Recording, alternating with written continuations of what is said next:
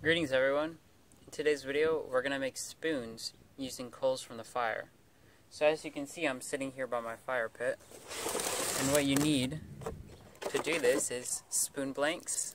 That's what you call uncarved spoons, and I make this from, this was specifically apple wood. You just take a tree branch, maybe this thick, and cut it maybe 6 inches long or shorter, depending on the size of the spoon you want. And then I took an axe and I cut it in half after sawing it into the pieces, and then that way I have a flat side like that. And this is what I'll use to make my spoons. So I also need an old metal spoon. You can use sticks as well. This is for scooping coals from the fire. Sandpaper. I use multiple grits. I have a rough grit, 150, and a fine grit, 320. And these are to sand the spoons after carving them. And I also have a carving knife.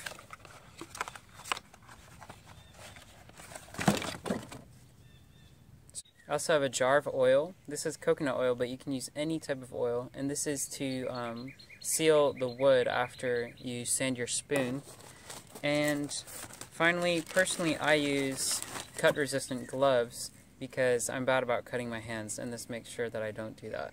So let's get started. So my fire is lit. And first, it'll just burn small pieces, and then I'll add some big logs. And it'll take a little while, maybe 10-20 minutes, to have some nice coals that I can use to burn the spoon. I've added a few logs, and as you can see, the fire's grown. And once the logs start burning down and forming coals, then I'll be ready to start burning my spoon bowls. If it helps, you can take a Sharpie or a pen and trace the outline of the spoon that you want in the bowl, and that can be a guideline as you're burning and when you begin carving.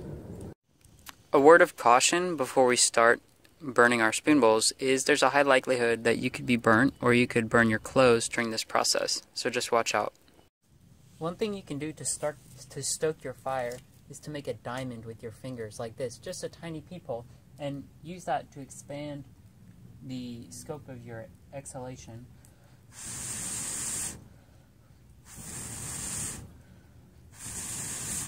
That adds oxygen to the heart of the fire, which makes the fire grow, and the wood will burn down more quickly, producing your coals. So there's some beautiful coals in there now, and I'm going to use an extra stick. I always have an extra stick handy to manipulate the fire, and I'll use this to pull out a couple coals so that I can grab them with my spoon. Take my spoon.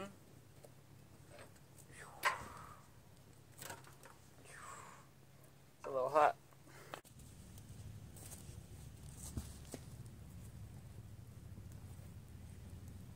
I use my spoon to grab a red hot coal, and then I turn it over and just blow. Keep adding oxygen to it.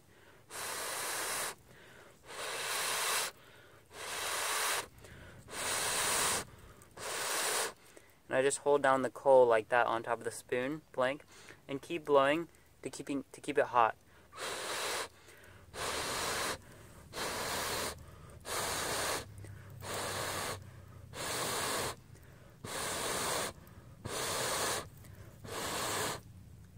And as I blow, I can adjust where the coal is to make sure I'm burning where I want.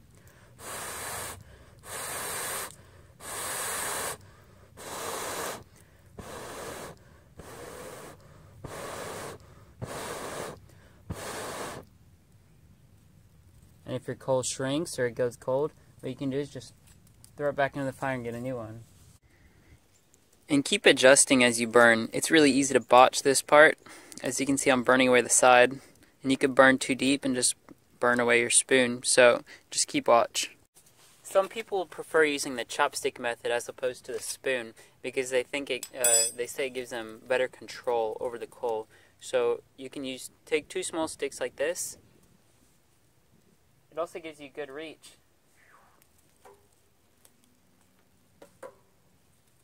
Into the fire to get your coal. and you can hold it and adjust it really well with the chopsticks. So hold it where you want, hold it down with the sticks, and keep blowing.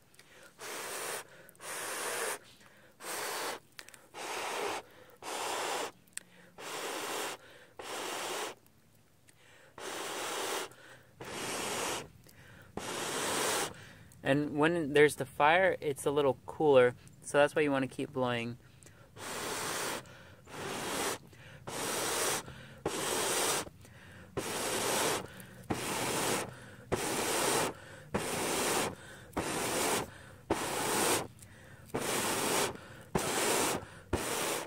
Your chopsticks will burn away too.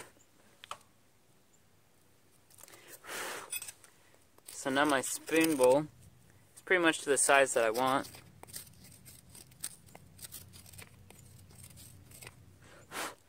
It's nice, not too deep, and I have space that I can carve around it at the top and on the side to make the shape that I want. And whenever I make spoons, I normally burn a few before I get into carving. So let's burn some more. So now I've got a couple spoons burnt to the size that I want, and I added some more wood to my fire just to keep it going, and we're ready to carve. So I got my gloves to protect my fingers, got my knife, and I got my burnt spoon ready to go. So a few tips about carving: you should always carve away from yourself. At least that's what they told me in the Boy Scouts. But I do both ways. So if you're making hard strokes, make sure to carve away from yourself. I'll take away all the bark. You may be able to leave the bark too if you like the color. Carve towards myself only very softly when I'm making fine detailed strokes. So if I just need to get really fine details, I like to put the spoon up to my sternum right there. It gives me extra control, and I'll just carve very softly. That way I'm not accidentally injuring myself. And that gives me the control that I need to make really detailed cuts. So as I'm carving, I'll carve away the handle first, really focus on the handle, just slimming it down so that I know the parameters of my spoon.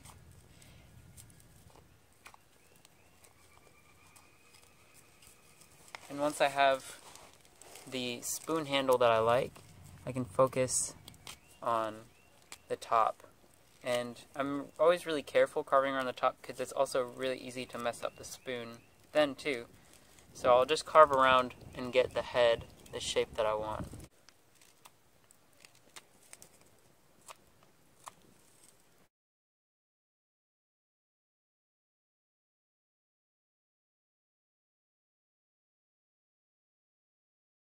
My art teacher taught me in a different context that you can always take off more, but you can't add any back on. So I choose my cuts carefully and wisely, especially when I'm getting near to the finish, because you can always shape it more, but you can never add back on a piece that you accidentally cut off. You also want to stay seated while you're carving, not moving around, making sure that nobody's in your direct circle, just to maintain safety, making sure that you don't hurt yourself or anybody else. So, finished carving my spoon, and I have my sandpaper here. This is the rough grit, the 150, and I will use this just to take off the big marks.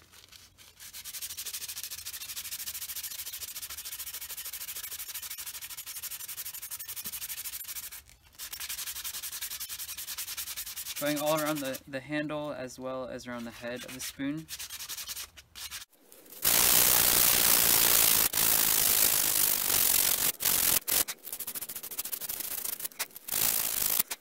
The spoon is looking nice and smooth. I worked out a lot of the notches with the 150 grit sandpaper, and next I'm going to use the 320 grit just to take out all the ridges made from the rough sandpaper. And it also brings out the color too.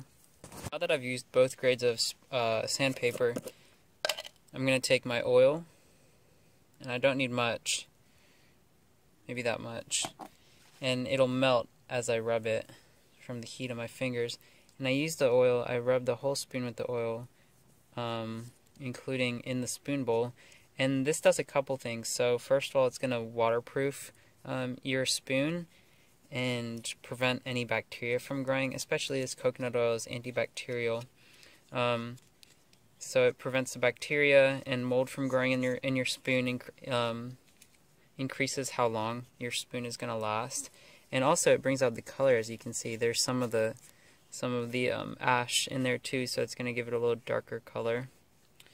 So yeah, it draws out the natural color in the spoon, and it can make some details really pop. So here's my finished spoon. It's looking great, and as you can see, I used the natural contour of the wood to make the ergonomic grip.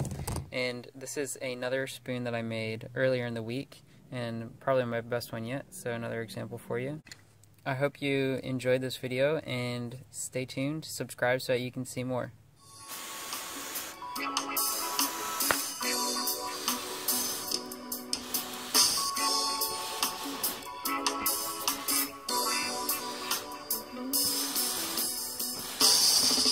Still blazing, still blazing, still blazing.